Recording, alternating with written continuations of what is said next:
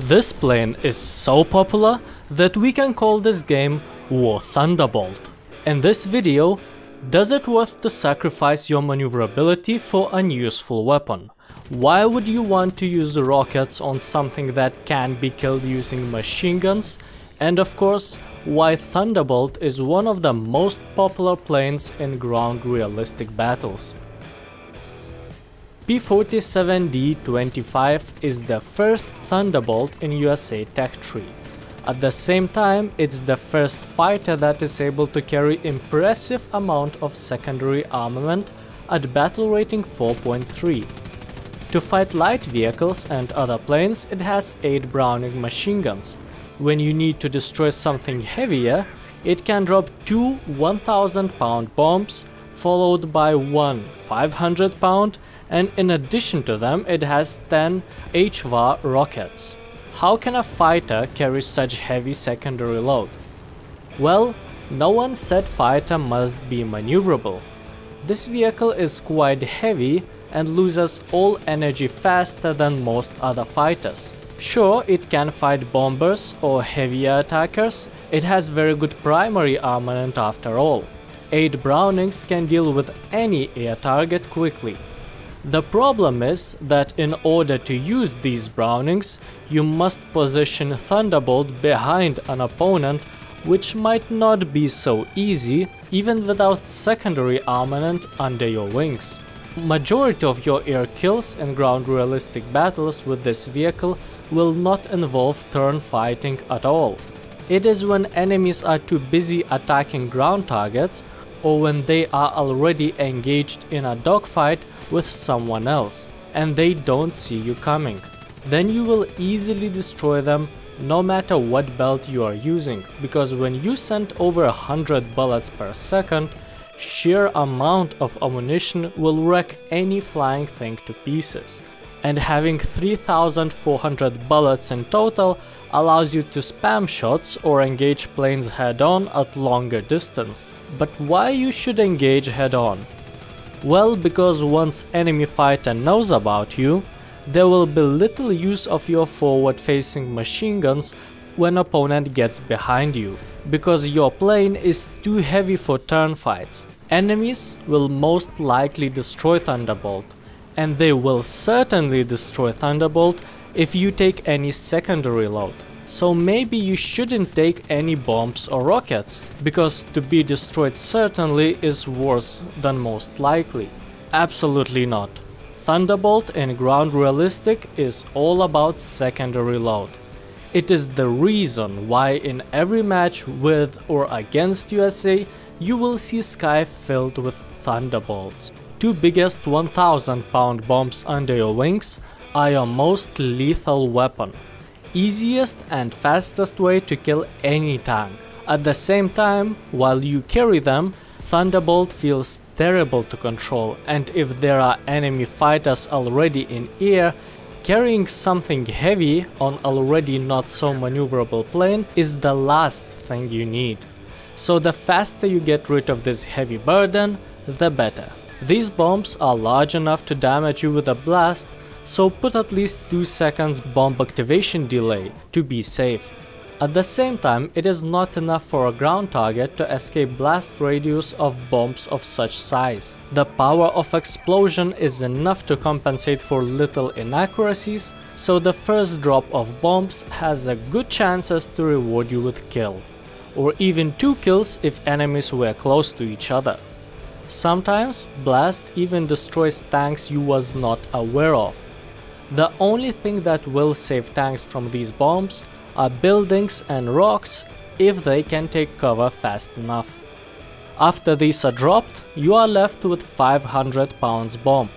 It is weaker and only one, so accuracy will matter more in this case, but it will be easier to drop it because bomb is located at the center of your aircraft, so it doesn't matter if during launch one of your wings was higher than the other. And Thunderbolt becomes much easier to control after dropping your first bombs. That means you can attack at steeper angle and pull out closer to the ground than before. Nevertheless, bomb is weaker so it might take more time planning your attack, and unless attacking soft ground targets, it's maximum 1 kill per bomb. But because you have other ways to deal with soft targets, keep this bomb only for something heavier. Open-top vehicles or light tanks can be destroyed using machine guns. The problem is, you will need to attack opponents almost vertically because maximum penetration of Brownings are slightly over 20 mm.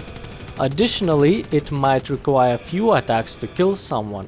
Both of these things are difficult to perform as long as you have all these bombs on your aircraft.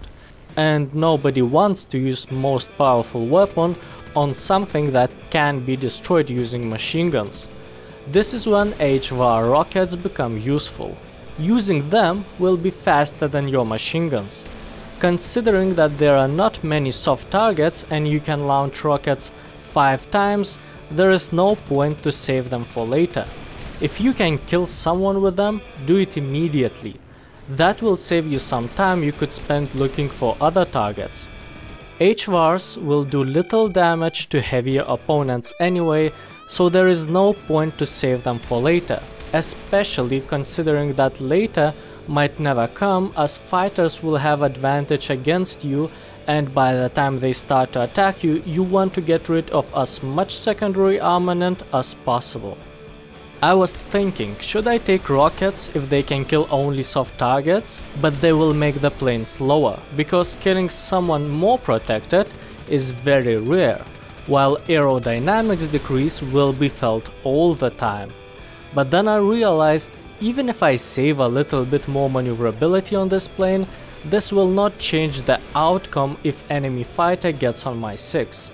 While at the same time, with a little practice and luck, rockets could be the only relatively safe way to deal with enemy SPAAs.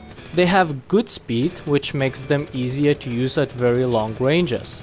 SPAA will not let you get too close for your machine guns to be effective, while rockets fired from distance can cause a hull break even if they exploded close to your target without direct hit.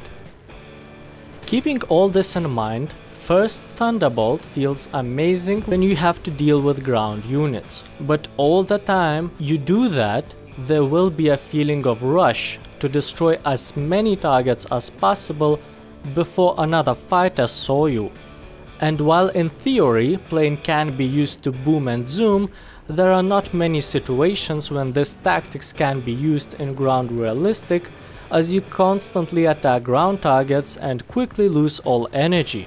If you still have bombs equipped, not dealing with enemy planes alone is probably the best option.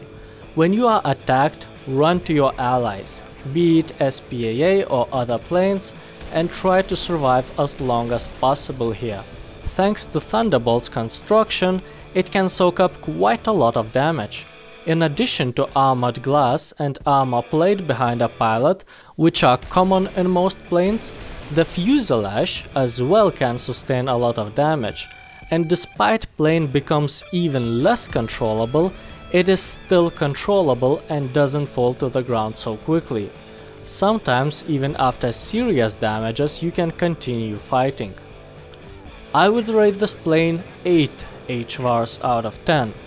It has offensive capability to deal with couple heavy armored ground targets and huge amount of soft targets each flight.